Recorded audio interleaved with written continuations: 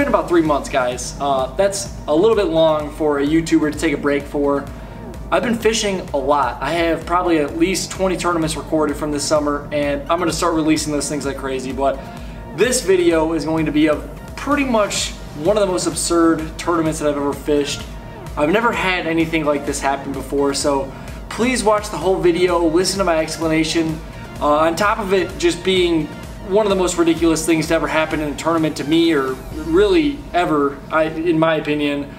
I actually catch my biggest tournament bag of my life, and my biggest tournament bass ever in my life, and my biggest smallmouth ever in my entire life.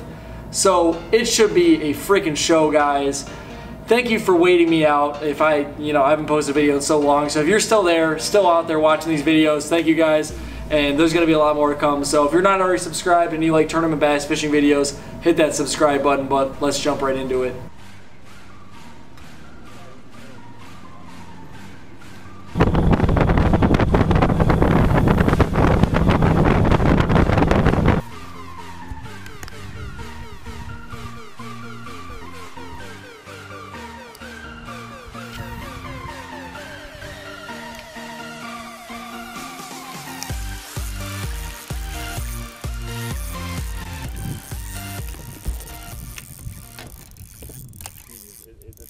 It's a big one. It's gonna take a minute, dude.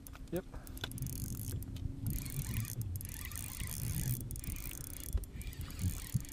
Big one.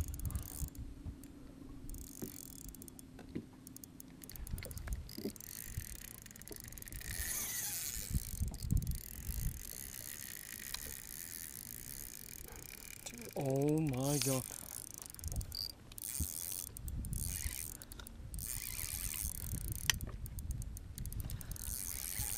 Told you.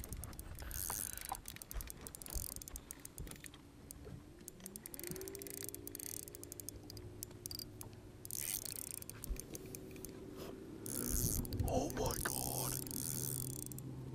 Don't shoot your pants. No. We're good. We're calm.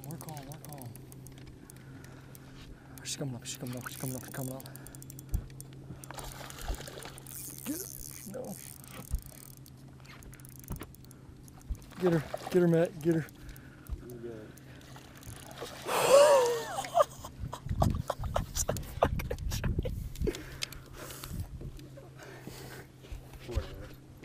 Yep.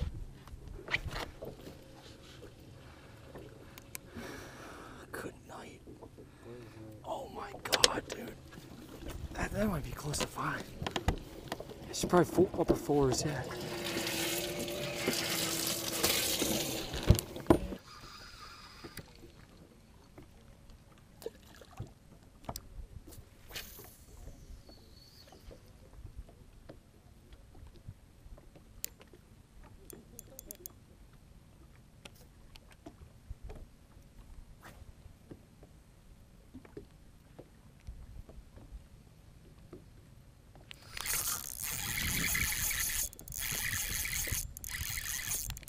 Feels little. Maybe not. Yeah, maybe not.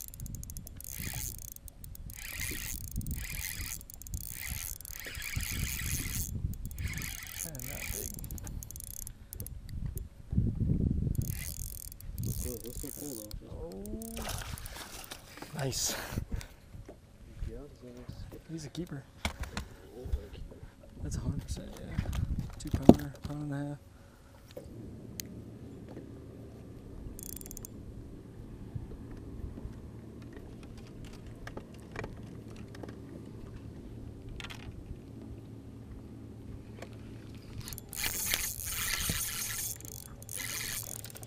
Yep, that's good.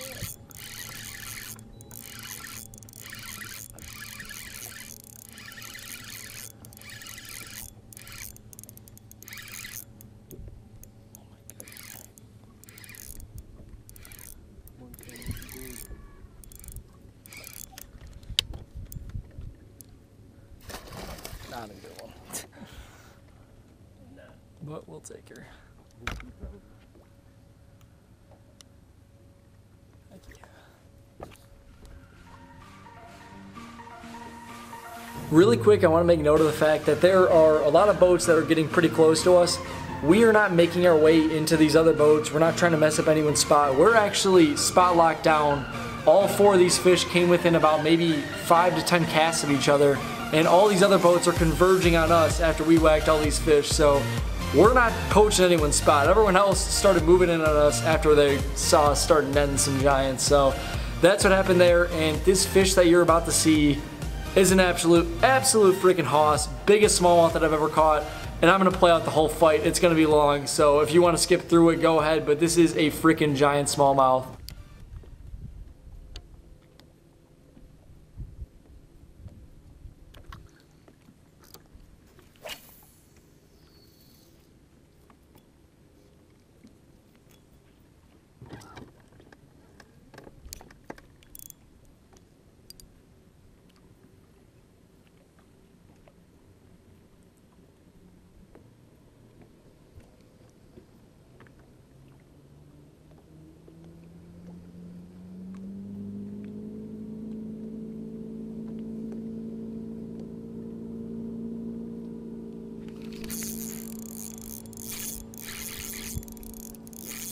That might be a big one.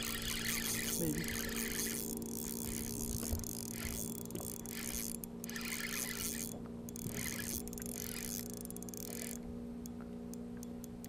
Oh my god. This one might be big.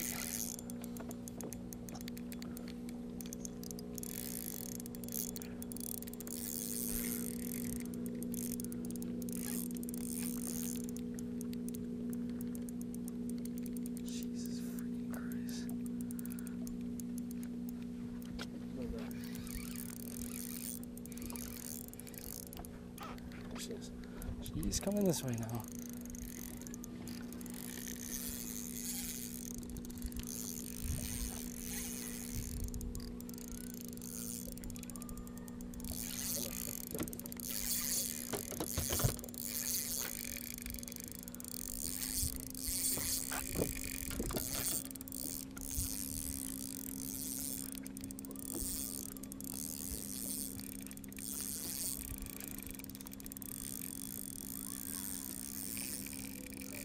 Dude, oh my goodness.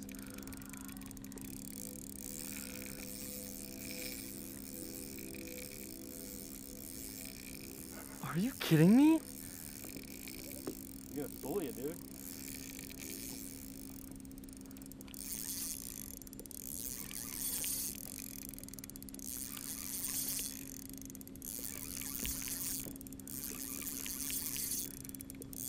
No, you can't bring it to the other side of the line. Yeah, I know.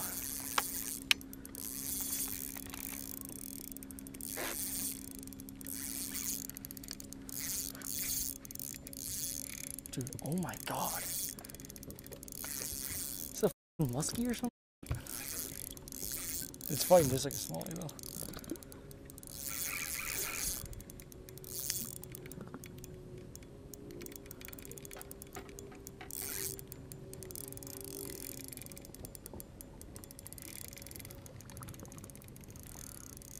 Dude, oh my god.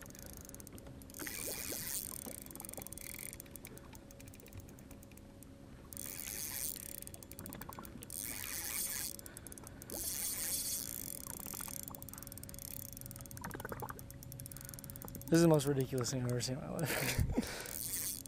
You're like 3 pounds. Yeah, right?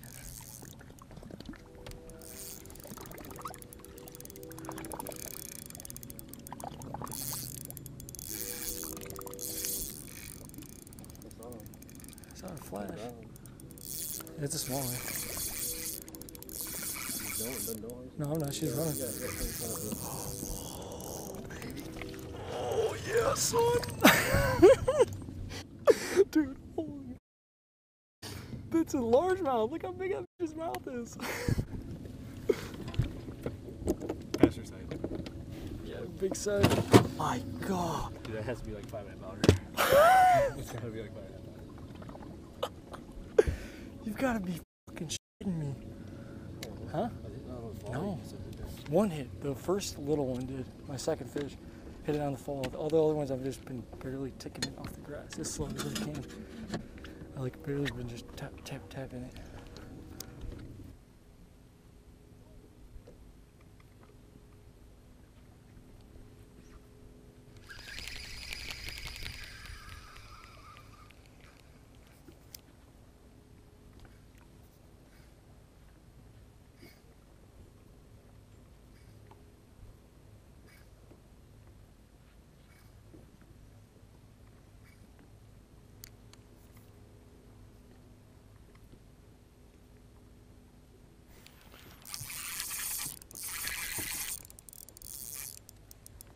I saw that one on the graph.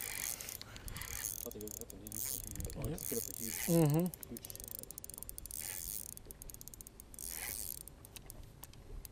Well, I guess I'm just walking. Come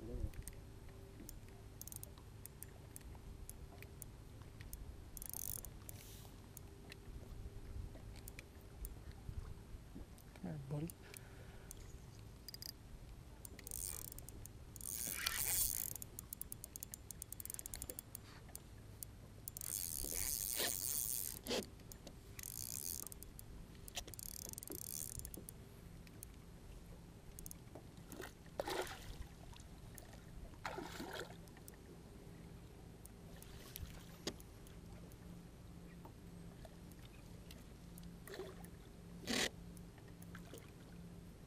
No, yeah, just hold on. There you go. Boom, baby. It's another stud. Yeah, that one popped right out. Alrighty. What's up?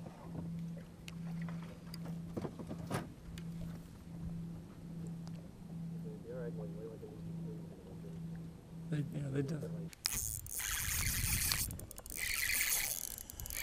Feels a little, but I don't know. Oh, no, it's a good one. It's a good one.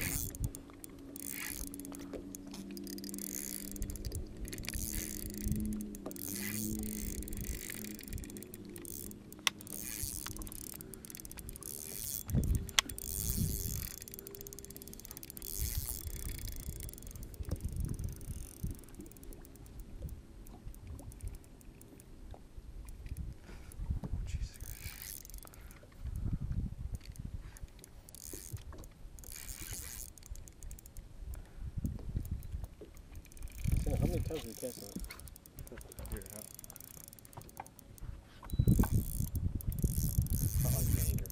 It's a big one, dude.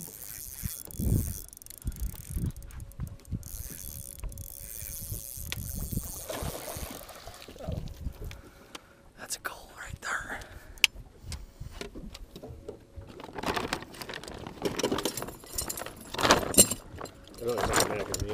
I know, we need a 4-pounder or something, right? But just to make sure, you never know, man. Stuff can happen. Put this one back. And then this one's definitely the next one to go. You can put a tag in it. Well, no, I'll know it. Yeah, I'll know this one.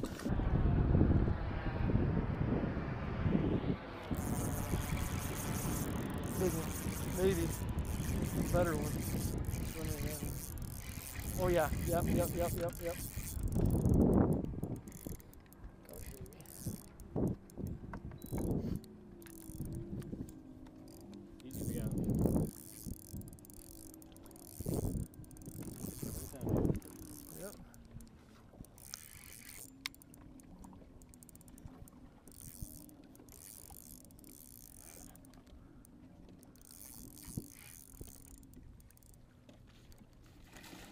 Boom, baby. That's 20 pounds right there.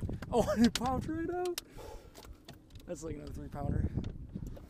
I think that'll put us over 20 right there. It was a crazy net job or anything, but just like I've had 2 that have popped off though right after you got them in the net.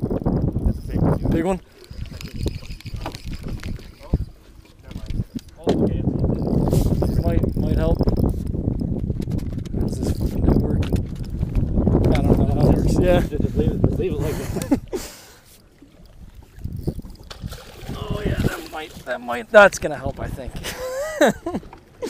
That's gonna be a big pain in the dick, but I think that's gonna help. Okay, yeah, that's a ½ at least, I think, upgrade. Oh, that's at least 2. Yeah, that's close to 4.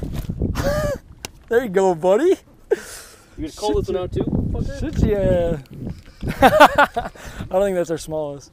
The one I just got smaller than that one. We're gonna like bat down every catch we got. Mm-hmm.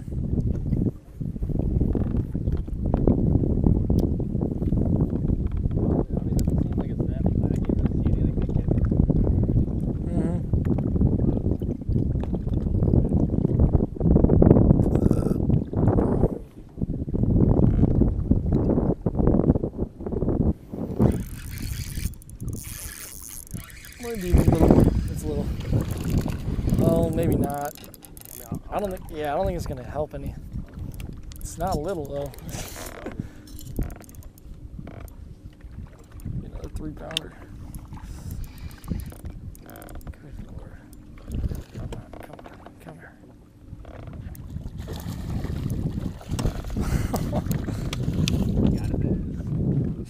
You think he's gonna? He ain't gonna help, is he?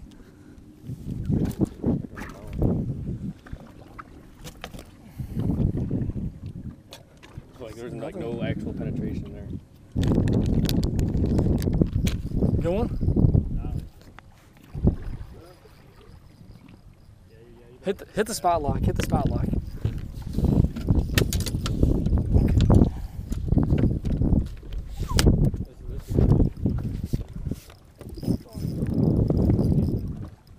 Just keep him pinned. Where's he at? Oh God, oh God, oh God. He's probably close to 3 too, actually. He ain't gonna help either though, I don't think. That ain't help, is he? Dude, that is fat though. Let's at least try him. Let's try it. Yeah, the bag done. Yeah. Oh, so this is where it all came crashing down. We have a freaking mega bag of smallmouth on the boat. Like I said, this is the biggest bag of tournament bass I've ever caught in my life. And actually, at this point in time, I thought that we had a lot less than we actually ended up having. I thought we might have had a little bit over 20 pounds. So we were pretty hyped. We thought we had a chance at the win. We knew we had an absolute monster bass in the boat. We have to make the run back through the Miracle Mile, which is about a 5-mile stretch of one of the most treacherous areas that you're ever going to see in your life, just because it's super populated. It's right in downtown Detroit, and it's got these break walls on the side with all these freaking massive yachts going through it, pushing out these giant wakes. And there's basically 3-footers coming at you from every single directions on a good day, which, I mean, today was actually not that bad. There's probably 3-footers coming at us from every direction. So we left with about 2 hours to spare, and we left ourselves an ample amount of time to get back to the ramp with plenty of time to spare. We took it as slow as we could. We get to the end of the Miracle Mile after getting absolutely freaking bullied by waves, and I opened the live well, and our biggest fish, that 6+ pounder, was belly up. I mean, she wasn't quite dead yet. We spent about 25 minutes trying to revive that fish. Matthew was idling me. I held that fish in the water as we idled up the river, just trying to get water to go through her gills and stuff. Couldn't do it. I mean, that fish was gone, and we were freaking devastated. Not because the tournament, we were going to lose a 1/4 pound or 1/2 pound or whatever the penalty is, because that's a trophy smallmouth. And if you guys bass fish, you know, no one is out there trying to kill fish. That is the absolute last thing that anyone's trying to do, especially with a fish of that caliber. So I was just freaking pissed at this point just because I killed that fish, but we still knew we had a good shot, so we started making our way back down the river. Now, once we get to the weigh-in site, we have about 40 minutes until 3 o'clock, which is the weigh-in time, and our fish were starting to take a turn for the worse. I mean, a lot of them had been in the live well for a long time. It's a super hot day outside. They're smallmouth, and we're catching them out of relatively deep water, so they're not doing so hot, especially after that stressful long run through the Miracle Mile. We tried to get the fish weighed a little bit early. The scales were not open until 3 o'clock, which is understandable. There's a lot of tournament trails that will not weigh your fish early, so there was nothing we could do about that. We waited it out. We pulled the boat out a tiny bit early. There was about 10 minutes until the weigh-in was supposed to commence. We ran up to the front of the scales, and they would not hand a bag out until 3 o'clock, which I thought was a little absurd because they have holding tanks up there for a reason, in my opinion. They would not allow us to put our fish in the holding tank. They would not hand out a bag until 3 o'clock, and you had to use their weigh-in bags. So I stood up there, waited for a bag. Matthew stood back with the fish. By the time we got a weigh-in bag, our fish were looking absolutely terrible. At least another one was. I mean, 3 of them were okay. The one was dead, and our other big fish was absolutely just looking beat to crap. So we wanted to weigh this fish as soon as possible. You guys need to bump any, or are you good? No. Okay. Hey, Name? Bill Matthews and Matt Davis. Boat number. Boat number 10. Matthews and Davis. How many fish, guys? 5 fish. How many smallmouth? All smallmouth. 5 smallmouth. One's dead. 1 dead fish. Any over 5 pounds? The one that's dead. Can't weigh that one for Yeah. big bass, right? Throw that behind you on the ground. Nice fish.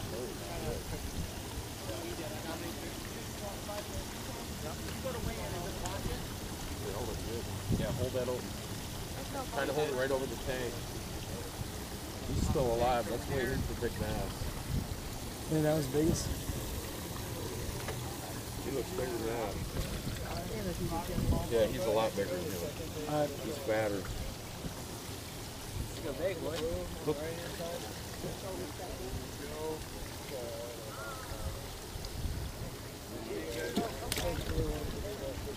You can only weigh one of these two, either that one or the one that's in the bottom. You can only weigh one dead fish. That's dead. There's only one dead. This is the only dead one. The other one's alive. That one is still alive. Maybe he's dead now. Dead now. One dead away. One dead This to go. one or That one. Big one. That's a fucking 10. So stupid. What's your guys' phone number? 10. Hold it in there. There you go. There you go. Matthew Williams. Matthew Williams. Yeah. Oh, okay. Lay that behind you on the ground. William Matthews and Matthew Davis. 1845. You guys have one clipped in here or no? Yeah, well, yeah, he clipped something.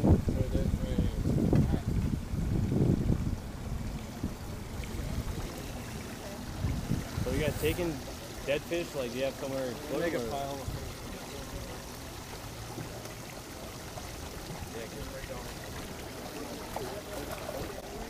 18 pounds or more.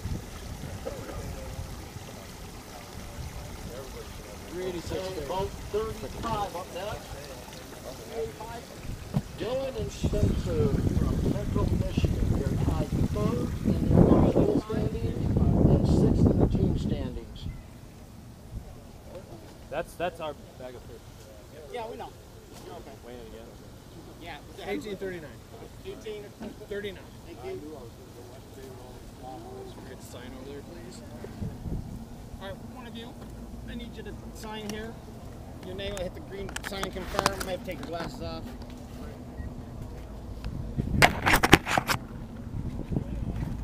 We finally get up there. The fish was alive, literally 3 minutes. Like right when we put it in the bag, that fish was alive and well. I mean, not okay. The fish was alive. It was not well. We ran up there, put him in the freaking box, and I told the guy we had one dead fish because that's honestly what I would have considered it about 2 minutes ago. Didn't look at it, and as you saw, they would not let us weigh that fish because it was dead at that point. By the time we got it up there and he looked at that fish, it was dead. And there was nothing we could do about it. I mean, like I said, not every tournament trail is going to weigh your fish early. There are some out there. The College Bass Tour actually did weigh fish early in several of their tournaments. They opened the scales an hour or a half an hour early because fish get stressed out. You have 45 to 60 boats fishing some of these college tournaments, and there's no staggered weigh-in. So you have 45 to 60 boats all coming in at the same time. There are guys that are waiting an hour to weigh fish. We were lucky that we were one of the first ones up there. I mean, there was about 10 other people waiting in line with the same issue as we had. Ours just was the most detrimental because we had such a big bag. Like I said, biggest bag I ever caught in my life. So we could only weigh 4 of our 5 fish, and we weighed over 18 pounds. Over 18 and a half pounds, I think it was. I actually just forgot. I just edited it. But over 18 pounds with 4 fish, and our second biggest fish was 5.09 pounds. We weighed it on a handheld scale afterwards. And the big fish, we weighed it on a handheld scale as well, 6.39 pounds. So we had 2 absolute giants anchoring our bag, massive kicker smallmouth, and they both died. So the moral of the story is fish care is absolutely paramount. There is a rule in this tournament that I think contradicts what should be done in bass tournaments. I mean, I'm not blaming the tournament trail. There are things that we could have done to help our smallmouth live. We could have took it slower through the Miracle Mile.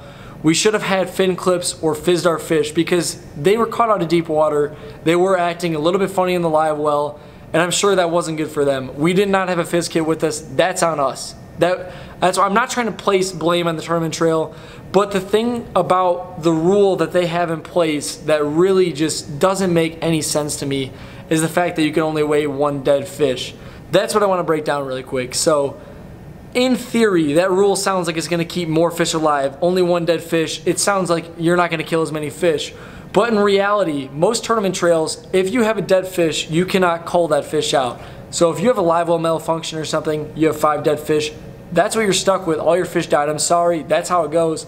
And no one's out there trying to kill fish. It's not like people want to kill fish and don't want to be able to cull fish. But every other tournament trail, you get docked a quarter to a half pound depending on the trail, and you can't cull that fish out. It's stuck with you.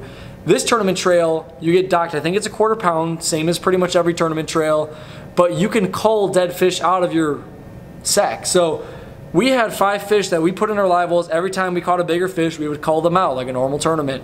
And like I said, we didn't have any problems when we were in St. Clair. All of our fish were alive, healthy, and well before the Miracle Mile. And what happened was, this is the suggested rule. You should keep 6, 7, 8, 9, 10 fish in your live well. I'm sure they don't want you to keep 10 because that's a little bit absurd, but there are people that do that in these tournament trails. But they want you to keep more than 5 bass in your live well in case 1 or 2 of them die, because then you could just take the dead one out and weigh your 5 alive ones or 4 alive ones and 1 dead one, because that's what the tournament trail allows. So in my opinion, that's asking to kill more fish. That's not what we want to do as tournament anglers. I mean, you should not be able to stuff more fish in an already crowded live well just because, oh, 1 or 2 or 3 might die. I mean, and of course that's also not the intention of that rule, but that's what it kind of leads to. It's a weird loophole in that rule that no other tournament trail uses that leads to people keeping more fish in their live well, which results in more dead fish.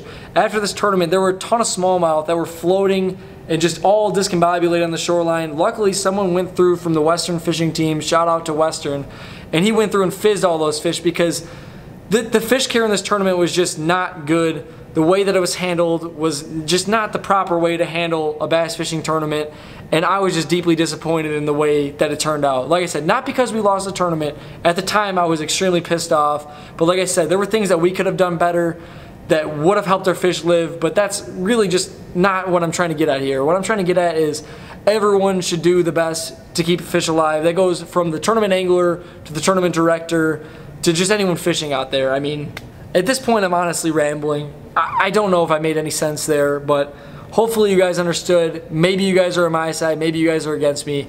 Like I said, it was bad on both sides, but just that rule doesn't make sense to me. I think that it contradicts itself. It leads to more dead fish. In my opinion, it should be a quarter or a half pound deduction per dead fish, flat across the board. You can't cull dead fish. A dead fish should stay in your live well. You don't want to be letting dead fish go in the lake. You don't want a basket full of dead fish at the launch. That's not what we're trying to do as tournament anglers. So, long story short, long story long, we ended up in 5th place with 18.5 pounds or whatever it was for 4 fish because we could not weigh our second biggest bass. It just did not turn out the way that you would expect one of the best days of your life to turn out. It just turned sour so quick. But you know, you live and you learn. There's going to be more tournaments. I don't want to get ahead of myself here, but we actually were able to bounce back in a big way the very next weekend. I don't know if that's going to be the next video I release. That's probably going to be a little bit farther down the line, but I had some serious redemption come the week after this tournament. But thank you guys for watching today's video. It means a lot to me. Like I said, I'm going to be posting so many more videos. I've been out of the game, and I have absolutely no excuses other than the fact that I've been lazy. So I'm going to be posting a lot more videos. I have filmed tournament after tournament. I fished more tournaments than I ever have probably this summer, and I've had a freaking blast doing it. So thank you guys for watching, and I will catch you guys next time.